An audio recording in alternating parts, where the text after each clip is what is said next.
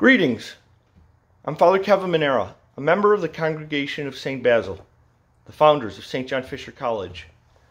We'd like to take this opportunity to tell you about the man for whom our college is named and how we got our name, because today, June 22nd, is the feast day of St. John Fisher. John Fisher was born in Beverly, Yorkshire on October 19, 1469. He was the eldest son of a merchant named Robert Fisher, who died when John was 8, and his wife Agnes Fisher.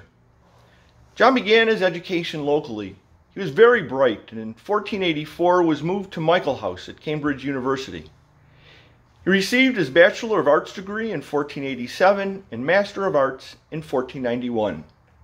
He was ordained a priest later that year on December 17th and was named a Fellow of the College. John Fisher served as a parish priest for 3 years and then became proctor of Cambridge University. In 1497, he was appointed confessor to Lady Margaret Beaufort. With Fisher's guidance, Lady Margaret founded Christ College and St. John's College at Cambridge.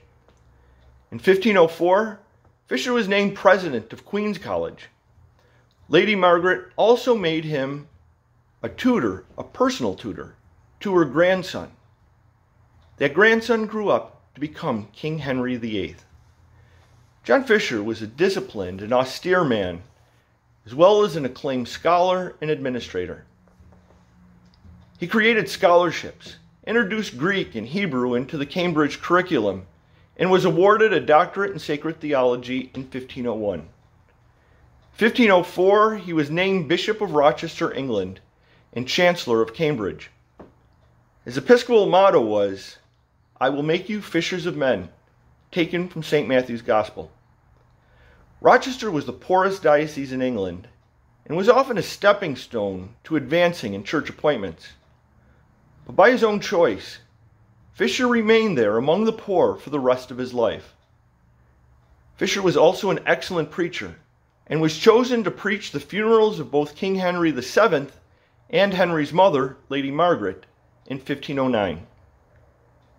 John Fisher remained faithful to the Church's definition of marriage, and from 1527 on, he actively opposed the king's divorce proceedings against Catherine and resisted the encroachment of Henry on the Church. Fisher refused to take the oath of succession and was imprisoned in the Tower of London in April 1534. The next year, he was made a cardinal by Pope Paul III, and Henry retaliated by having Fisher beheaded. A half hour before his execution on June 22, 1535, John Cardinal Fisher opened his New Testament for the last time, and he read from St. John's Gospel. "Eternal life is this, to know that you, the only true God, and him whom you have sent, Jesus Christ. I have given you glory on earth by finishing the work you gave to me. Do now, Father, give me glory at your side."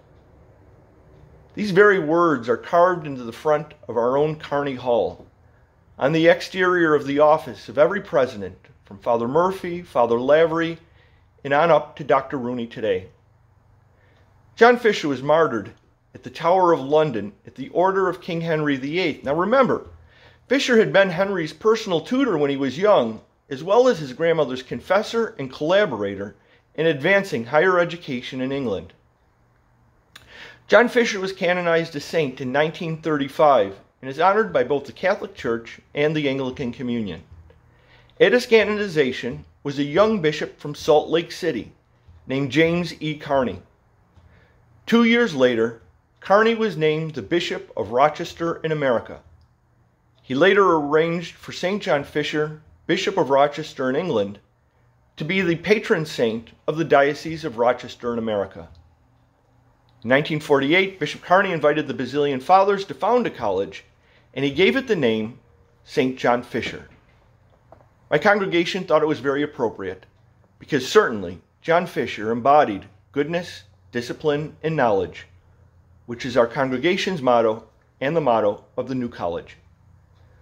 We inherit his honorable legacy of academic scholarship, dedication to justice, concern for the poor, and commitment to religious conviction.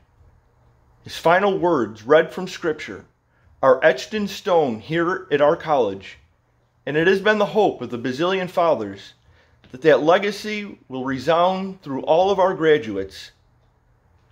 The college named for St. John Fisher.